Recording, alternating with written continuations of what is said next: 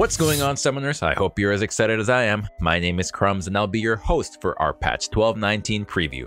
This patch is the first one following the final World's Balance changes, so we can expect to see riskier adjustments coming up. Off-meta builds as well as plenty of champions dying for buffs are getting some changes in the next patch, so be on the lookout. Make sure you're subscribed to our channel as we'll provide the detailed list of changes as soon as we have them. For now, however, let's get started with a sneak preview at what's to come. To begin the video, we have one system nerf and one system buff coming up. The nerf is going to be for Eclipse. Considering that a bunch of off-meta builds are receiving changes, it's no surprise that Eclipse is also on the balance team's agenda. This item is one of the most notorious. We saw a ton of ranged marksmen use this item on release, and it definitely wasn't designed for them. Overall, it's also been gaining some popularity, so we'll just have to wait and see which direction Riot decides to take when nerfing it. For the buff, Mortal Reminder is set to receive some love. While Grievous Wounds are a valuable piece of utility, we typically see it built on other roles. Thornmail, Morello, and even Chemtech Putrefier often feel like they offer a more generous set of bonus stats, making building them hardly feel like a sacrifice. While Mortal Reminder does grant a decent amount of movement speed, the other stats are a bit lackluster, especially given that a marksman job is to deal as much damage as possible. That said, it's likely the item will receive some extra stats to work with next patch, so be on the lookout. With those out of the way, that's it for the system adjustments, so let's move on to our champion changes next.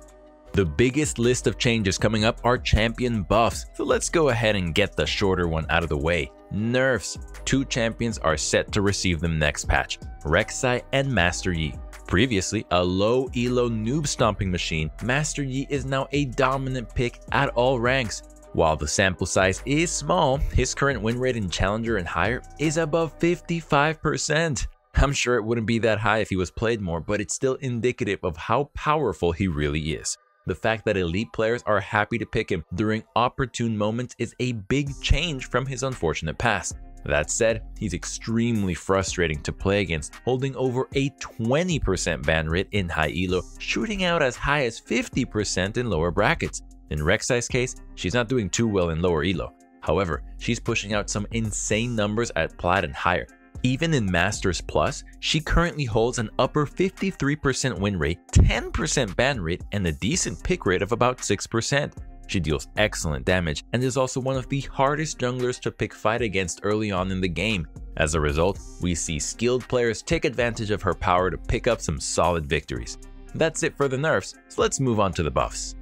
We've got a much longer list of champions for buffs, including Fizz, Udyr, Ryze, Echo, Jinx, Sona, Nasus, and some off-meta builds which we'll have more information about very soon. At least from Riot's perspective, we have some big underperformers at the moment. Following some nerfs, Udyr has seen a massive drop in his performance, most notably in the top lane. Following a 5% drop in his win rate, Riot is acting quickly to give him some extra fighting power so he can retain some role diversity moving forward.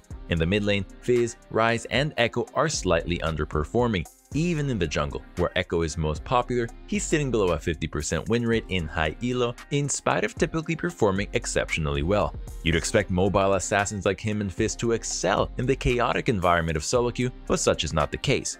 Meanwhile, Ryze is just Ryze. So yeah, we'll see him get buffed and then nerfed again soon, probably.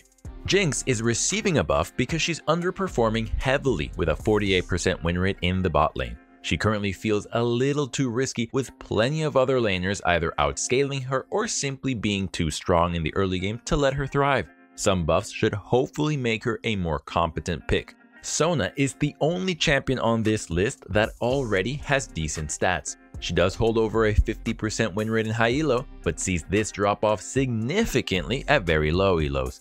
Finally, Nasus is receiving a buff. In case you missed it, the buffs he was supposed to receive in patch 12.18 were pulled, so there's a good chance he received the ones he was supposed to here. That covers the buffs, so we'll wrap it up with one final champion adjustment. Syndra is essentially getting her own section. She's up for a pretty big mid-scope update that you've probably heard about by now.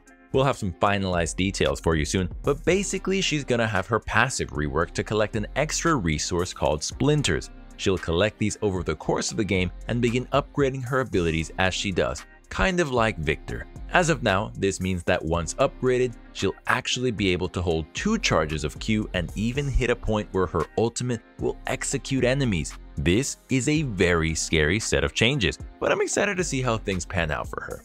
That concludes our 12.19 patch preview. Thank you so much for watching. I hope you enjoyed the video. Like always, feel free to subscribe and also join our Discord via the link in the description below.